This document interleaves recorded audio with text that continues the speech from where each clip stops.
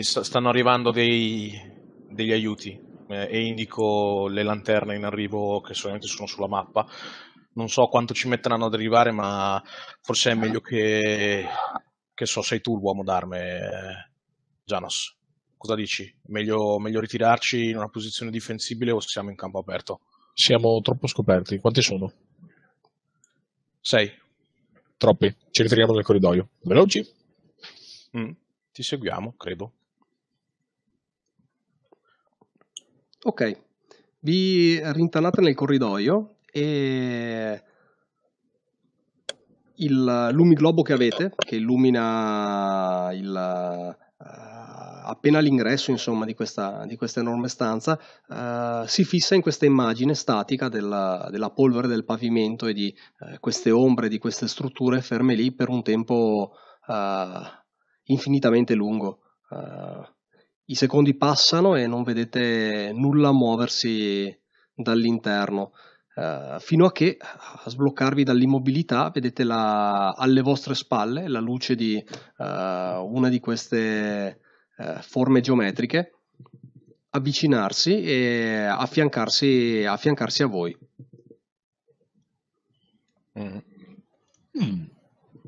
Bene, siamo uno di più. Siamo comunque in sottonumero. Così fa un ghigno. Abbiamo qualche strada che ci permette di girare questo posto? Beh, non che vogliamo vedere dove sia andato quel prete, effettivamente forse è meglio spostarci verso dove stavamo andando. Ci ritiriamo all'indietro, non so, oppure li aspettiamo qui e la facciamo finita una volta per tutte. Cosa ne dite? Anche bisogna vedere se ne arriveranno altri dopo. Effettivamente, e ormai abbiamo lasciato la console, non possiamo saperlo. Volendo li possiamo affrontare, però sì, insomma, dobbiamo prenderci i nostri rischi. Per darvi una misura saranno passati 3 minuti da quando voi siete ritornati nel corridoio. Se volete attivare misure difensive fatelo adesso, se vogliamo ritirarci facciamolo adesso, prima che lo dobbiamo fare in una maniera ai loro termini.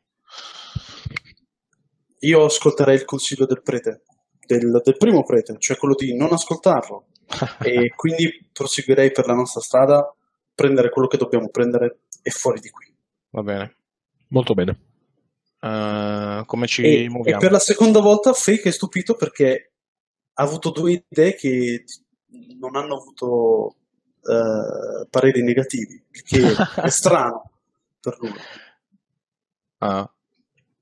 Non è che siamo positivi, è solo che non abbiamo niente di meglio, ecco. Nemmeno peggio, ehi. Fino adesso le dritte che ci hai dato durante il combattimento un po' ci hanno aiutato, dai. Sì. A modo tuo ne sai qualcosa.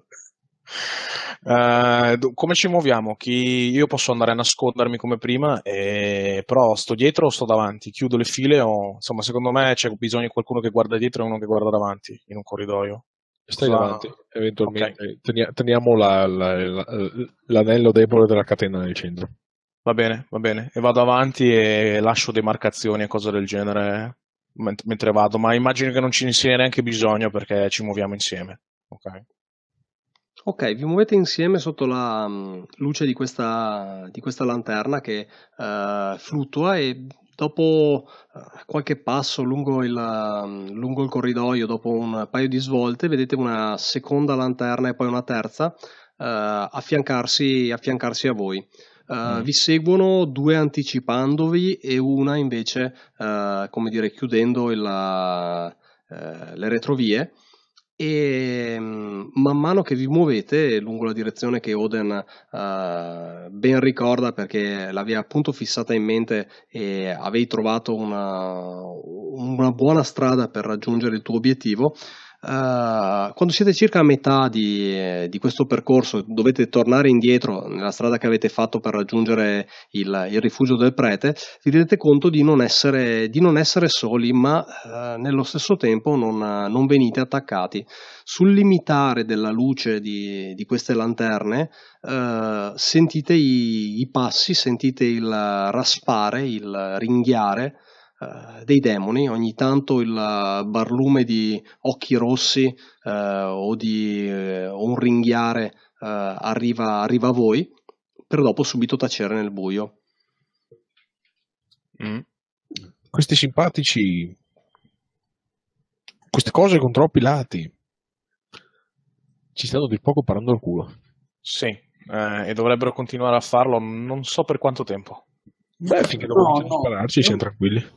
No, non dire che hanno troppi lati, sono giusti i loro lati. Sì, non offendiamoli. Belli cosini che volteggiano, belli, bravi, continuate così. Oden si ferma un attimo e fa: scusate per l'altro, era un malinteso. E poi continua a muoversi, perché gliene abbiamo ucciso uno. Si era senziente. Non è che ne salta fuori uno che dice era mio fratello. No, non sembrano, come dire, reagire a questa comunicazione. Sì, immaginavo, ma lo dicevo più che altro per consolare la mia di morale, forse più che la loro. Però vabbè. Così, fluttuando nell'aria, vi portano, no, non è vero in realtà, perché la strada la sta facendo Oden, loro semplicemente si adattano alla strada che state facendo voi, tenendosi appunto in guardia e anticipando gli angoli, i corridoi, tenendovi sempre appunto abbracciati nel cerchio di luce che questi emanano. E vi conducono appunto nella stanza che è sin dall'inizio del vostro ingresso in questa struttura, il vostro obiettivo. Mm-hmm.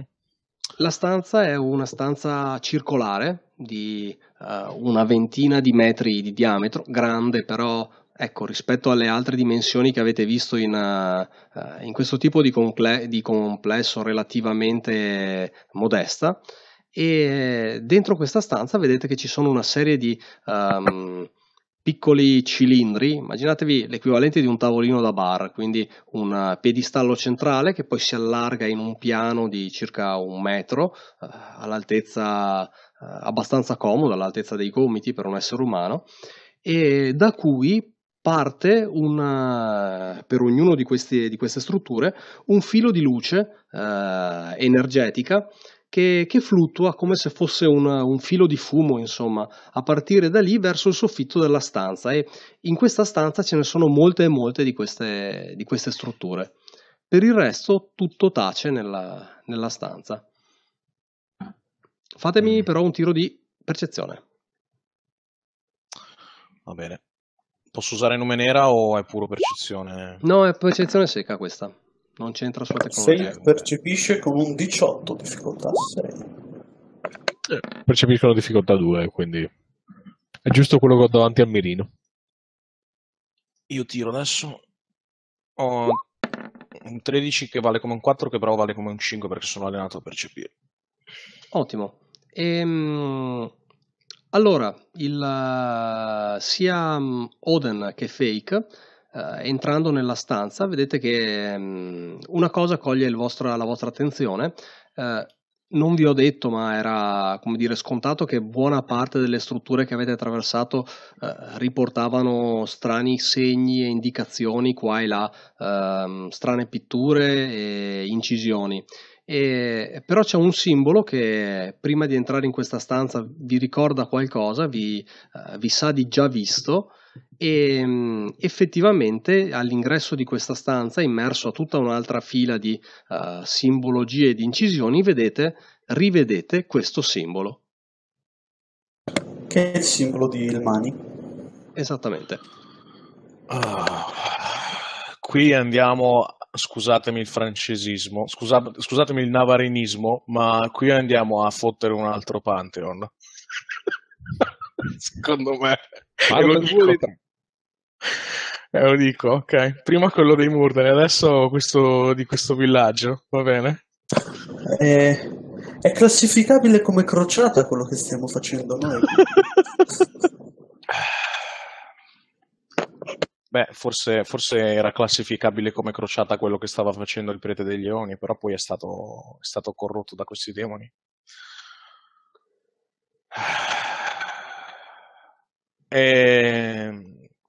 Allora, prima di fasciarmi la testa, voglio capire una cosa. A cosa servono questi fili di fumo? A tutti gli effetti credo che è quello per cui siamo venuti qui, giusto? Mhm. Voglio capire se probabilmente è difficile da capire. C'è un pannello? Non ci sono i pannelli che hai visto invece in altre parti della struttura. Non sembra esserci un'interfaccia così evidente, però puoi cercare se c'è un qualcosa di diverso, un qualche altro tipo di interfaccia uomo-struttura. Uh-huh. Oden è il signore dei pannelli. Sì. Sai che cosa? Avvicino la mia mano guantata, lo avvicino alla luce, Mhm. a questo fumo di luce. Cosa sento quando lo avvicino? Vedi che la luce che ondeggiava salendo da questa piattaforma ti si avvicina con naturalezza, nel senso che man mano che tu ti avvicini vedi questo filamento fare una piega per avvicinarsi a sua volta, come se fosse nella sua natura rispondere al tuo gesto. Mm. Posso farci passare attraverso la mano senza... Beh, la faccio passare attraverso. Ok, Dai, nel momento in sfide cui tu sono... appunto ti avvicini di più, lui pure lo fa e arrivate in contatto e vedi che la luce comincia, come dire, a ricoprirti come se fosse lentamente un qualche tipo di appunto liquido nel suo comportamento e un po' alla volta risale il tuo braccio e comincia a sciogliersi addosso, insomma. È una cosa che non ha una velocità aggressiva nel suo movimento, però effettivamente comincia a percepire un qualche tipo come dire, di interazione, di effetto. Sai perché rido? Perché non è la prima volta che tocco una cosa così senza pensarci e poi mi va dentro. Vabbè. Sai che ti curi dall'oscurità? E lo realizzo, ok? Cioè, Mhm. sai, probabilmente c'è Fake e Janos che lo stanno guardando come per dire, ma Cazzo fai? volete un po' di privacy? No, dico, credo che abbiamo trovato il mani e sto cercando di interfacciarmi.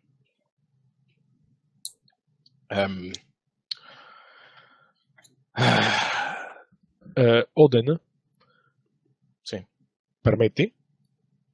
E appoggio anch'io la mano, visto che devo interfacciarsi con Sì. i pali. Effettivamente, sai che cosa? Mi ritiro e lascio fare a lui e si scosta sta cosa luminosa da me? È vero. Frank, puoi fondere carne e il mani. Esatto. Non è una cosa bella. Guarda, interfaccia, giusto, effettivamente. Ti lascio fare, mi allontano e vedo se questa cosa mi si toglie di dosso. Cerco anche, sai come cerchi di magari buttare qualcosa di sporco da un guanto, ok? E realizzo della stupidaggine che ho appena fatto, forse. Ok, vedi che la struttura luminosa era arrivata a prenderti praticamente ormai la spalla e nel momento in cui ti ritrai effettivamente con una certa lentezza anche questa si ritrae. Immaginati come di essere entrato in una gelatina e riuscirne, però ecco totalmente pulito, nel senso che via via questa energia si ritrae e ritorna nella sua forma di peduncolo oscillante. Mentre Zephyr fa quello che è stato modificato per fare, guardo Fake con sguardo significativo che lui non vede perché è dietro alla maschera, però l'hai capito che quando ti fissa Oden ha questi sguardi lunghi, ok? E si preme contro all'entrata dove c'è il corridoio dal quale siamo arrivati e lo scruta con il buzzer pronto per coprire le spalle a Janus. Sai, Fake non è una persona tecnica, assolutamente. Però sai, immagino che ha visto quello che stava succedendo a Oden a contatto con questa cosa e quando Oden si ritrae lo guarda e gli dice: siamo sicuri di voler interfacciare quello con il fucile con quella cosa? Effettivamente è un dubbio lecito. E Oden tra sé e sé sorride e ti dice qualcosa del genere, tipo: stai tranquillo, se vai giù di testa ti spariamo prima che fai danni. Sì. E Frick gli dice: stai dicendo a me o a lui? E rimane silenzioso. Comunque scrutolo il corridoio con le forme luminose. Okay? Vedi che le lanterne si sono messe due all'interno della stanza e una invece è sul corridoio, a illuminare il corridoio. E restano lì, immobili, fino a che voi, come dire, vi muovete all'interno della stanza. Ok, nel momento in cui tu, Frank, ti avvicini al pannello, ti rendi conto che avresti la possibilità di interfacciarti con la tua parte meccanica nella base del piedistallo, tentando di interagire con la tecnologia che c'è dentro. Ah, c'è proprio il Proviamoci. socket. Sì, c'ho l'innesto dritto nel braccio.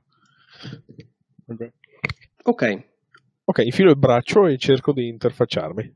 ok, dimmi qual è o meglio, dimmi prima come funziona l'abilità e poi così capisco, cioè, secondo me devi dichiararmi anche il cosa vuoi fare poi di questa connessione, perché secondo me la connessione dovrebbe essere solamente un asset, no? Una facilitazione nell'interagire con la macchina. Prova a controllare. Procedo a controllare i manuali, se lo trovo, sia ben chiaro. Non era, eccolo qua.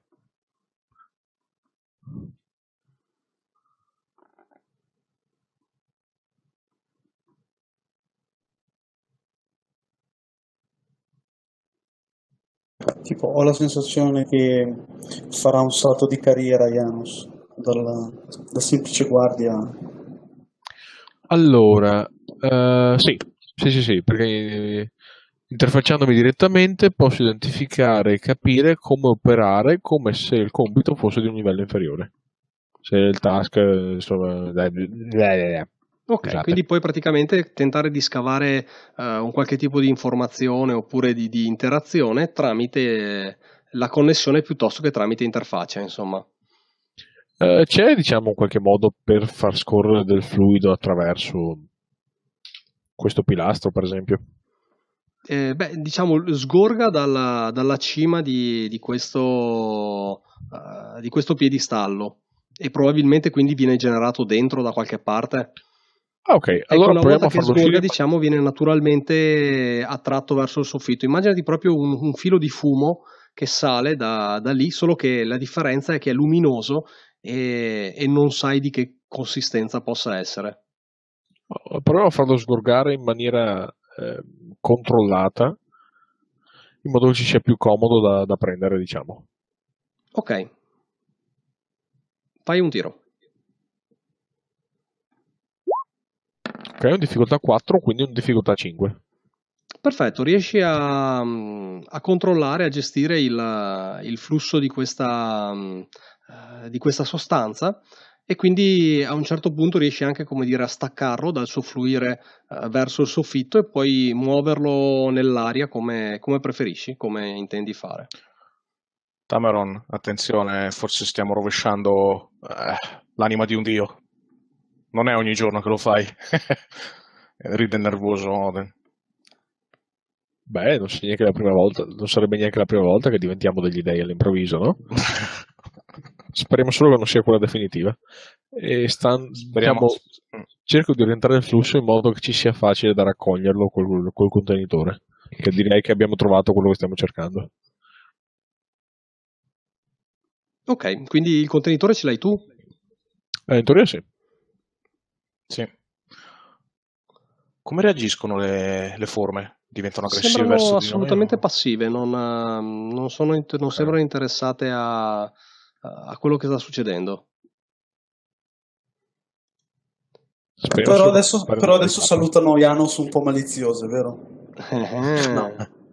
No, perfetto. Janos, tu tiri fuori il contenitore e lo apri con quel movimento a scatto che avevi visto qualche tempo fa fare da Quannon, ma in realtà tipo 3 giorni fa, non è passato molto.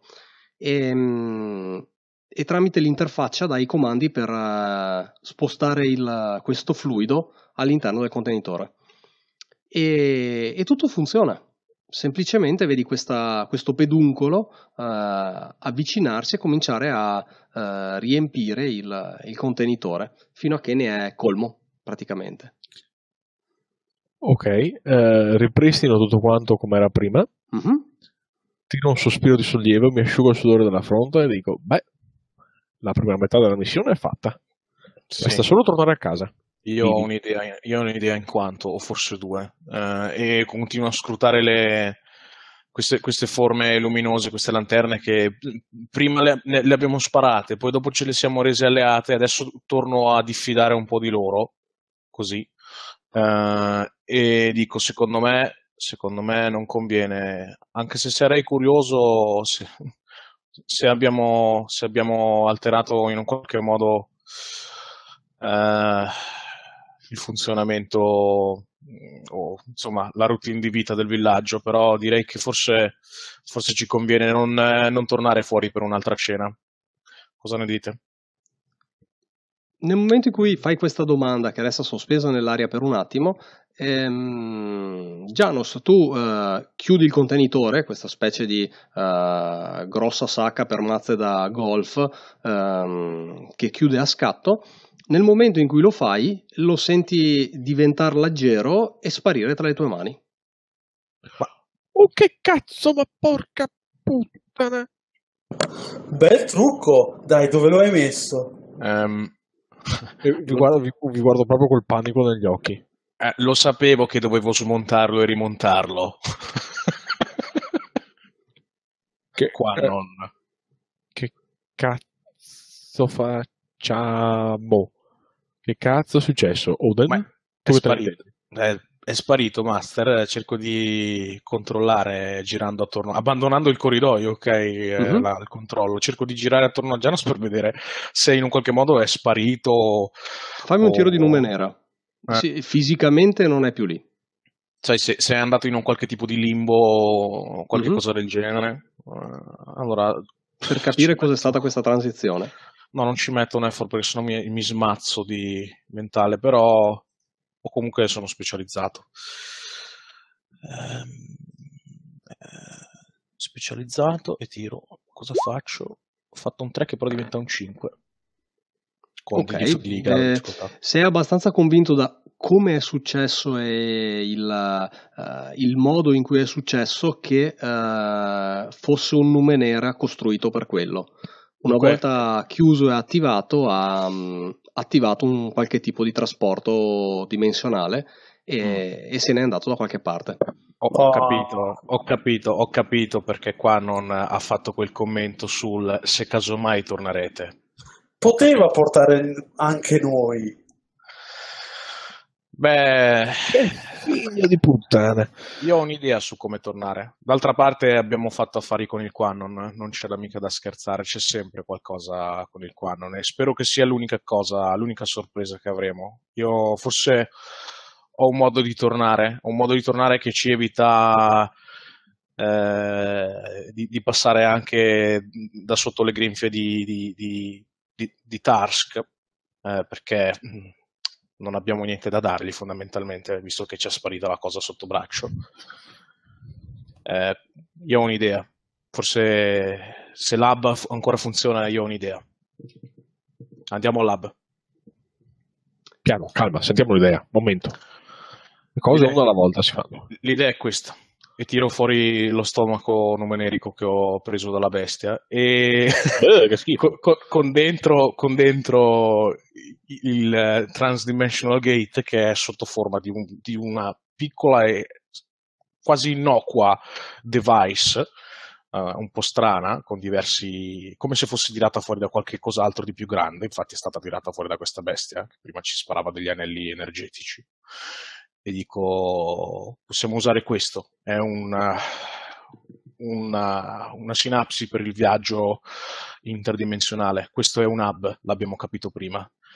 Questo non funziona come un teletrasporto, non possiamo teletrasportarci a casa di Quanon, capito? Però possiamo comunque teletrasportarci da una dimensione all'altra. Se l'hub funziona, possiamo andare a visitare se ancora funziona, possiamo andare dovunque che questo hub porti, e speriamo che non ci porti in brutti posti, e possiamo andare, insomma, a cercare di proiettarci più vicino a qua non possibile, magari, che so, anche in quel bel deserto sotto il suo pavimento, o direttamente nella sua camera.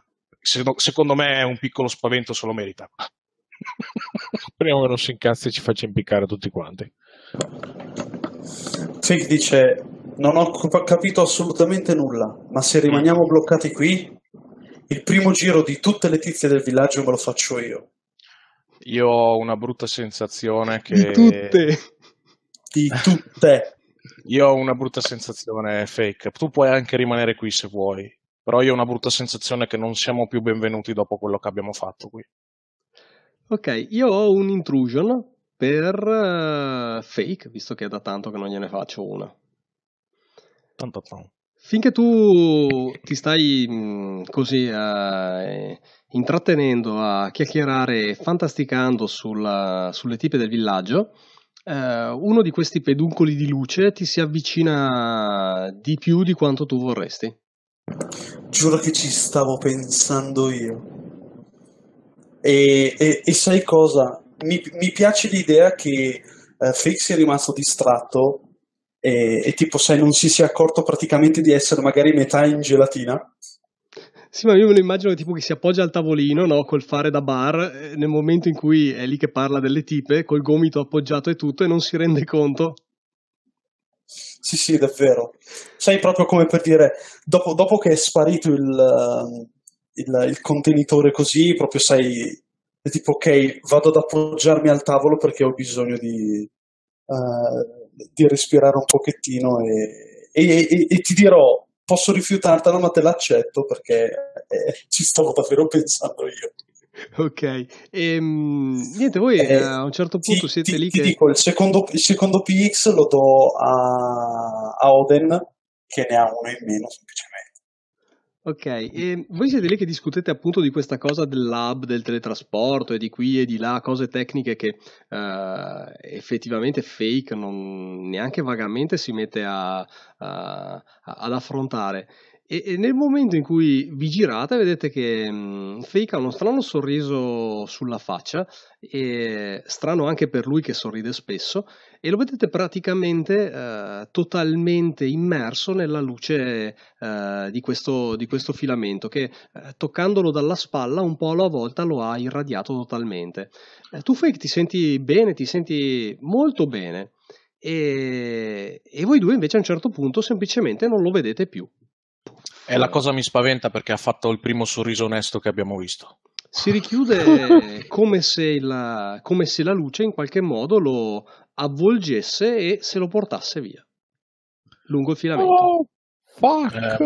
Mi rigiro, rientro nel Fake. sistema e cerco di bloccare il flusso. Sì, e incomincio a innervosirmi, a cercare di ragionare, tant'è che faccio cadere la carabina al mio fianco, appesa alle spalle, e incomincio a camminare in cerchio attorno a uno di questi emanatori di questo fumo, e dico a Janos: no, staci lontano, non credo che possiamo farlo tornare così, dannazione. Troppo tardi! E nel momento in cui tu ti avvicini vedi appunto che questo fumo luminoso, tu ti avvicini e lui comincia ad avvicinarsi a te, Oden. Janos, tu provi a ricollegarti al pannello? Sì, per vedere se c'è qualche controllo su questa sorta di flusso, anche per questa sorta di Ok. flussi. È presente quel tipo di cosa che faccio? Ultime operazioni eseguite, annulla, annulla, annulla, annulla, annulla, annulla, Ah, annulla. ok, perfetto, vai in cerca di quello. Nel momento in cui riavvicini il braccio al piedistallo per riattaccare, come dire, fisicamente il tuo corpo a questa struttura, vedi che una delle lanterne si avvicina e si frappone. Spostati. Una delle due che era all'interno della stanza, mentre l'altra che era all'interno della stanza, mentre una continua a rimanere di presidio sul corridoio, Oden ti si avvicina e lentamente comincia non a spingerti perché non ti tocca, però si muove per avvicinarti in modo che tu ti avvicini a uno di queste strutture. Sai cosa ti dico? Io sono preso di sorpresa, effettivamente mi spintona, senza forse violenza neanche, però mi spintona e succede quello che succede, ok? Diciamo che sei tu che devi andarci addosso comunque, perché lei veramente si tiene a distanza misurata, però probabilmente forse inciampando o cosa Sì, se dici che succede così. sì, sono un po' nervoso e cammino in giro, sai, tipo nervosamente fissando la cosa che sta per succedere e dico a uno di questi decaedri, dico, dovevate proteggerci, non... E poi vado a sbattere contro quello che mi segue lentamente e poi mi fa dondolare e probabilmente finisco dentro a uno di questi fasci in pieno. Ok, finisci dentro e la cosa non è istantanea, quindi non ti sorprende. Non reagisci semplicemente perché senti di nuovo quella sensazione di sollievo di prima e probabilmente resti per un istante a pensare che non può essere poi così male. Questo dubbio nel ritrarti o cosa ti lascia lì e tu, Janos, vedi appunto anche Oden sparire in questo flusso di luce. Oh, porca puttana. Provo, Rimani diciamo. tu, le tre lanterne e una serie notevole di peduncolini luminosi energetici. Perdo tipo 2 secondi proprio per guardarmi attorno, per rendermi effettivamente conto di essere da solo e nella merda fino al collo. E diciamo senza aggressività per il momento provo a spingere di nuovo a spingere via l'affare geometrico per ricollegarmi alla macchina. Mhm. Ok, lui si sposta, resta lì vicino, ma ti lascia accedere. Ok, tenendo sempre l'arma in mano, infilo il braccio nel sistema e vedo di fare un po' di casino per farli tornare indietro. Ok, fammi un Format tiro C. di difesa intellettuale. No, proprio intellettuale. Eh sì. È strettamente necessario. Mhm. Ci spendo un paio di effort. Tra l'altro devo spenderci proprio 5 punti. Pieni proprio. Secchi. Mentre vedi vagamente il volto di Oden e di Fake nel fumo che ti fanno è bello qui, vieni! Sto cazzo! Poi faccio in difficoltà 4. Ok, batti un difficoltà 4 che diventa un difficoltà 5 perché comunque lo fai tramite la tua interfaccia, come dire, preferita, l'interfaccia hardware, e riesci a stallare la situazione. Vedi che il sistema stava tentando di comunicare con te per farti entrare nel fascio di luce. Annulla, annulla, annulla. Praticamente il sistema stava tentando di comandare te. Si sente Janos, il buffet è fantastico. Cosa? Questa cosa è molto più interessante. Ok, cerco di fare questo annulla, annulla operazione, annulla, annulla. Scrivo errore nell'interfacciamento, non riprovarci. Vai. Cioè, mi piace che fai annulla nell'ultima operazione, cioè Oden, e poi ci pensi quando vedi quella di Fake. Comunque passo in difficoltà 7, un bel 19, non fa mai schifo. Ho fatto un critico minore. Ok, riesci a tirare indietro senza grossi problemi, Fake.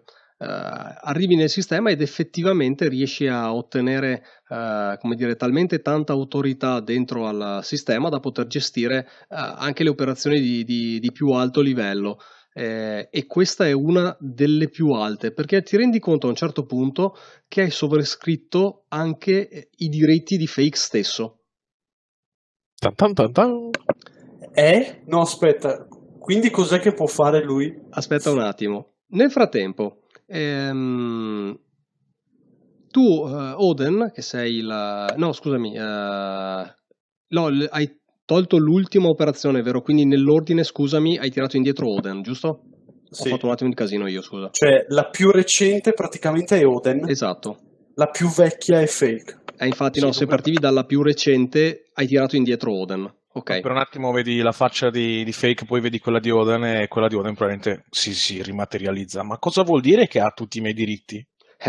No, praticamente nel momento in cui venite dematerializzati, prima Fake e poi Oden, vi ritrovate in una spiaggia.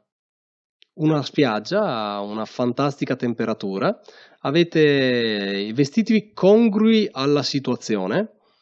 E la cosa più assurda, Oden, è che istintivamente ti vai a coprire con dei vestiti che non hai, perché hai semplicemente una leggera tunica addosso e non ti senti ferire dalla luce, da questo bagno di sole. Mi ero quasi Avete dimenticato com'era. il mare che pigramente sbatte le sue onde sulla battigia e un giovane la pelle abbronzata, i lineamenti noi diremmo hawaiani e i capelli neri, estremamente in salute, che viene verso di voi correndo di buon passo allegramente, salutandovi ampliamente con la mano. In questo momento, Oden, tu mi fai un tiro di difesa intellettuale. Mhm. Sono allenato e lo tiro così. Credo che abbiamo appena trovato il loro dio. Voglio far notare che comunque Fake ha addosso uno di quei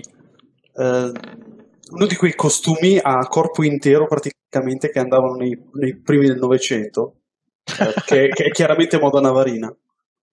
Va bene. Sì, Oden sotto alla sua tunica ha una tuta da surf. Nera, vabbè, lasciamo stare.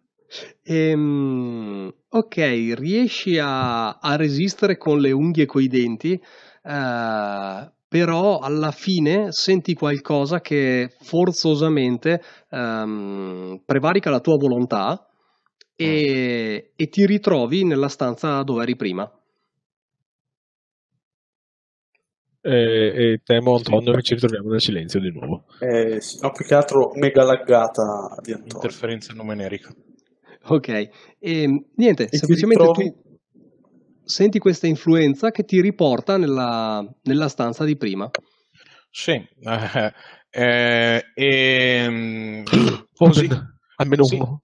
mi si è disattivata l'elmo, perché sono andato di là, e torno senza, e torno con un'espressione beata in faccia per un momento, come per dire che sto ispirando e come se mi stessi godendo l'aria salina della spiaggia del nono mare. E poi all'improvviso incomincio a ribollire in faccia e a urlare "Ah!" perché c'è la luce delle lanterne che ho in faccia. Ok. Oh, dai! Maledizione, datti una calmata! Ah. E cado per terra in ginocchio con le mani sulla faccia e cerco di riabilitarmi la maschera. Tutto lì. Quanti l'anno prendo? Ma ti conto che in realtà questa stanza è come dire, in penombra, nel senso che questi rivoli di luce in realtà non illuminano pienamente. Immaginati l'equivalente di un pub illuminato a neon azzurri. Non è una... Facciamo allora il normale danno quando sono esposto a fonti di luce. Sì, giusto? Purtroppo non è... ho perfettamente presente il pub illuminato con il neon blu ed è una cosa fastidiosissima. Sì. E questi oltretutto Davvero? oscillano in maniera irregolare, quindi fanno anche Sì. ombre che si muovono. No, il neon blu è proprio un omicidio. Ecco, Oden, tu Per hai la prima vissuto volta questa capisco- cosa comunque come una violenza, nel senso che è come se tu avessi voluto tornare indietro quando invece non lo volevi, ti hanno impiantato questo desiderio in testa. E dico, riattivandomi la maschera di light che così tanto dà fastidio a Janos, lo guardo e con occhi vuoti, perché fondamentalmente sono nascosti dietro alle lenti, che rapidamente si interferiscono con il chiarore intorno. Faccio dall'altra parte non avevo addosso l'ombra. Ci stava aspettando, ma potrebbe assomigliare il tizio lì, potrebbe assomigliare quello dall'altra parte ai villaggeri? Sì, come colore della pelle e attitudine, sì, però in maniera, come dire, molto più... se loro sono 10, lui è 100. Ci stava aspettando, ed è sorpreso di se stesso, il Mani dall'altra parte, e non si stava neanche poi così tanto male.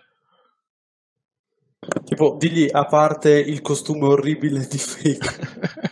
A parte il costume orribile di Fake.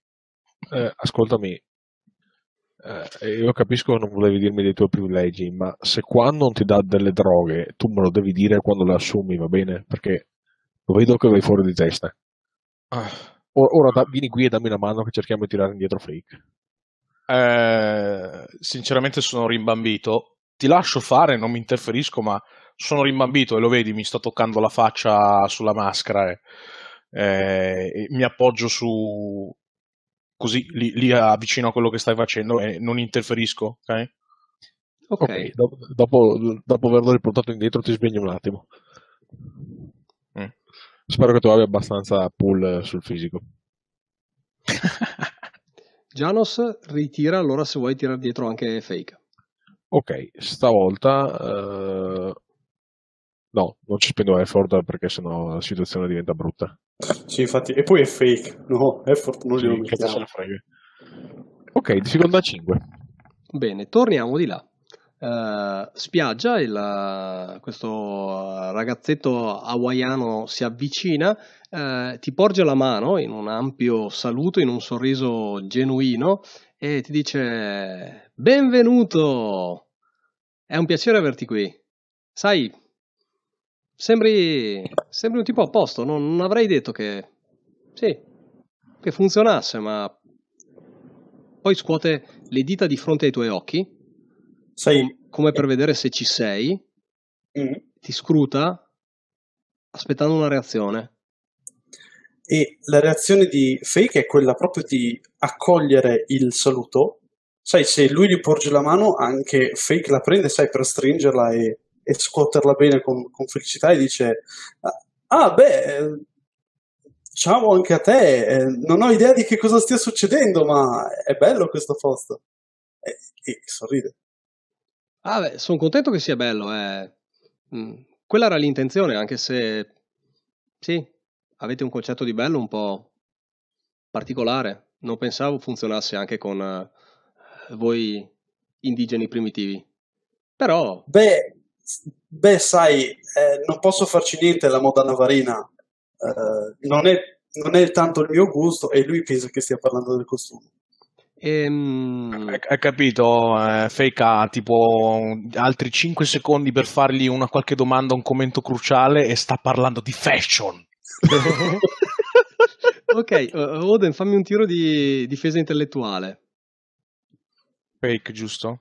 Sì, scusami, Fake. Ok. Perché ho il nome di Oden nello schermo esattamente sotto l'immagine di Fake e continuo a incrociarvi. Sì. Guarda, si sta bene qui, hai detto? Ah, dimmi te. Ci metto 2 effort. Che figlio di puttana! È una persona semplice. Ti passano difficoltà 6. Ok, senti appunto questo qualcosa che tenta di insinuarti un desiderio di tornare indietro, ma tu ovviamente dici: ma chi me lo fa fare? E capisci anche di sotto un Fake figlio della merda, vedi di tornare subito qui. Il tipo lì poi ti guarda e fa come se scacciasse delle zanzare intorno a lui e ti dice: c'è qualcuno là fuori che mi sa sta tentando di portarti indietro. Conviene che vai di là e gli dici che può venire anche lui.